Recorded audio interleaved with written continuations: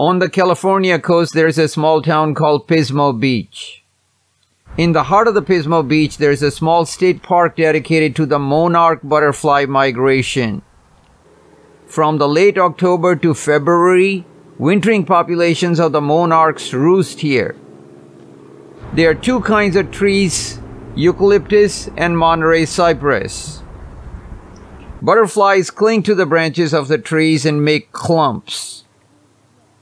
These clumps keep them warm and protect them against predators. During mornings and evenings, the temperatures are low and butterflies stay in clumps. During noontime, when the temperatures start going up, the butterflies take small, restricted flights. The monarch butterflies are found across North America. The butterfly distribution is divided into two populations. On the east of the Rocky Mountains, the population is called the eastern population. On the west of the Rocky Mountain is the western population. During winter, when the temperatures drop in their feeding and breeding habitats, these butterflies migrate to the warmer regions.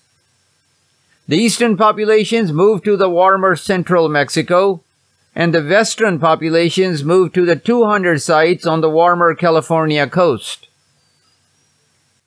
During spring and summer, when flowers bloom, the monarchs feed on flower nectar. Their preferred plant is milkweed. After feeding and copulating, the females lay eggs on the milkweed plants. These eggs hatch within few days and a small greenish striped caterpillar comes out. These caterpillars feed on the milkweed leaves. These leaves carry a colloidal poison that caterpillars build up in their bodies. Due to the poisonous colloids, most predators do not eat the caterpillars. The caterpillars change to pupae and the pupae hatch to release the adult butterflies. The monarchs have the same colloidal poisons in their bodies, so many birds do not prey on the bitter-tasting butterflies. There are two main bird species.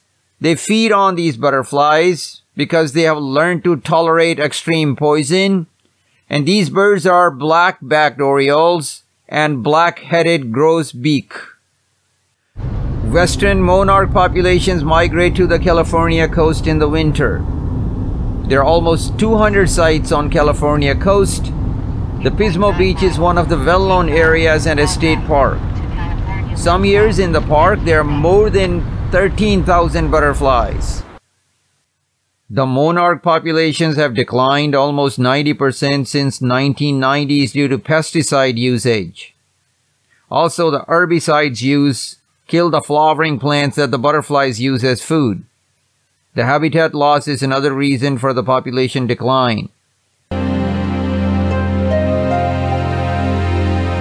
Help the monarch populations by planting milkweed plants in your garden. With all your efforts, this beautiful insect will keep making these migratory trips to the California coast and create beautiful spectacles of insect roosts.